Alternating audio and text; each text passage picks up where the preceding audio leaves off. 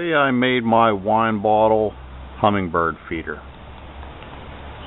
I took a colored wine bottle because it looks nicer hanging on the porch. Stiff piece of aluminum wire, wrapped it around the neck nice and tight, using a pair of pliers to start to bend and get it right and to squeeze it around. Then I loosely wrapped it around the bottle. It had enough to make a straight end to hook through a little loop on this hanger that we usually have flower basket hanging from. Now, this is a screw cap wine bottle.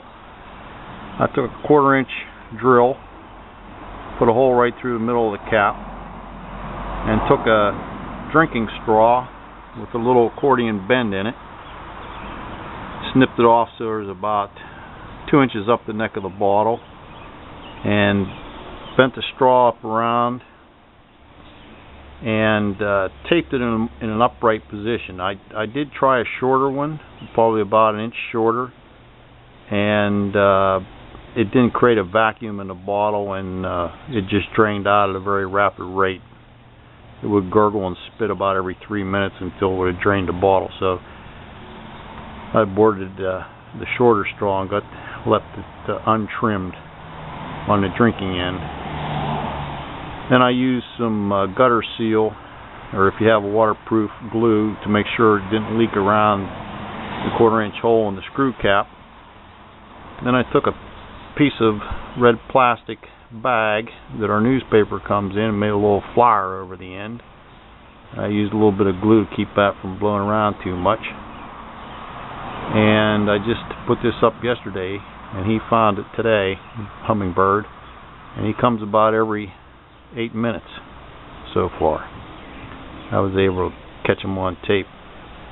So the whole thing didn't cost me anything. I had everything that I needed, and that's a nice easy way to make a hummingbird feeder. Now the problem is that when the sun hits this bottle, it will force out liquid, and it will end up on the ground, porch, sidewalk, whatever it's hanging over. So I have a bucket underneath this for right now. I don't know how to avoid that, because when the sun hits that water or the bottle and warms up the air that's in it and the sugar water that's in it, it will force it out the straw. There's just no way around that. It increases the pressure inside the bottle and it drips. Now this has been hanging here for 2 days. I only had it filled to about that far above the label, so I've only lost that much in 2 days. So that's acceptable. The recipe for the fluid that's in there, he seems to enjoy it, is 4 cups of water, 1/2 cup of sugar.